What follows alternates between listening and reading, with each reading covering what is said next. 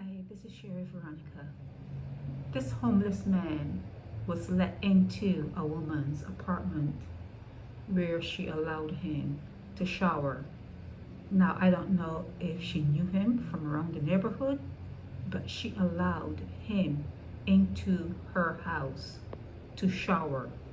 And she was thanked, okay? You know what they say, no good deed goes unpunished. So she was thanked. He slit her throat and stomped on her head. Okay? She is in critical but stable condition.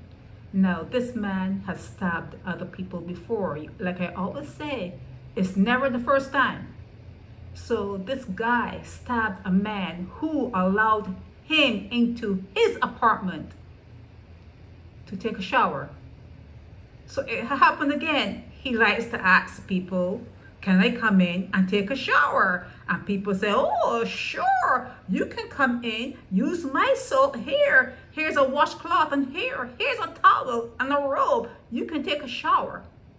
When the man asked this guy to leave, he used a machete and almost killed the man.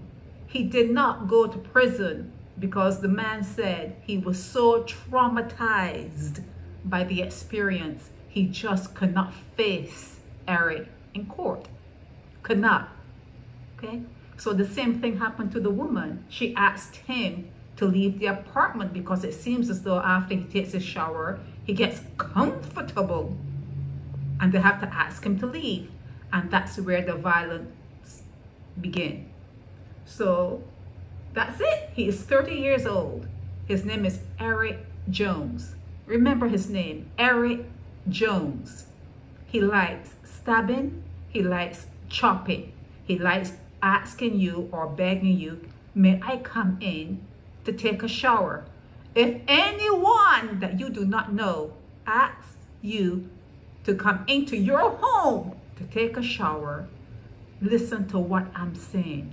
Trust no one. Trust no one. This is Sherry Veronica.